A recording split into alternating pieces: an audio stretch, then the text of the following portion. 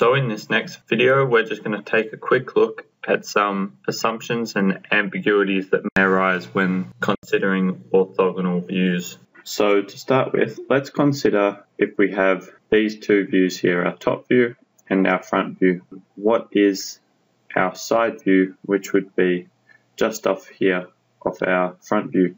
So if we make the assumption that any side not shown is just plane, then that means we will get the following view as our side view.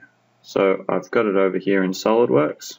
And so we'll get our side view, which is something like this. So if I just change the view there, you can see that we just have this square protruding off our rectangular prism here. However, this may not be the only possibility for our side view.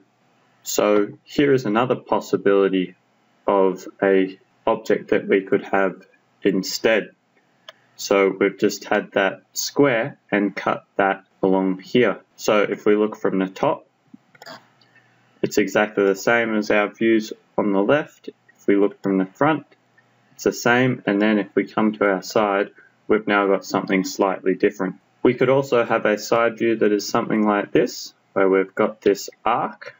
Once again, if we go to the top, it's the same. Front, it's the same. And then back to the side view, we've got this arc. So if we zoom out, that's what we're looking at. So if we don't specify exactly what it is we're looking at, we make the assumption that it is just square.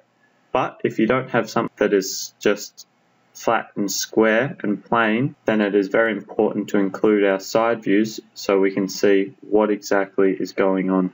And our assumptions are not just being made about this square face here, but also to do with on our larger face down here. So here I've just taken a big cut at the bottom corner there, and if we go to our top view, we get the same as what we were seeing before.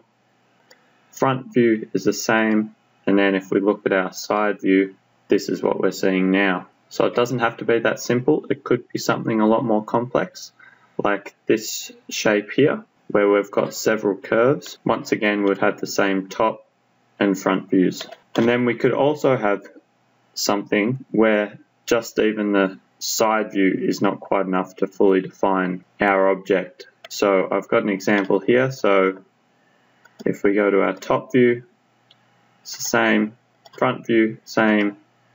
Side view, you see we've got this cut here, but we're not just seeing to the open back side of the object. So if we go to the back view, we can see that we've got some depth in there and it's not traveling right the way through. So in this case, we would also need this back view.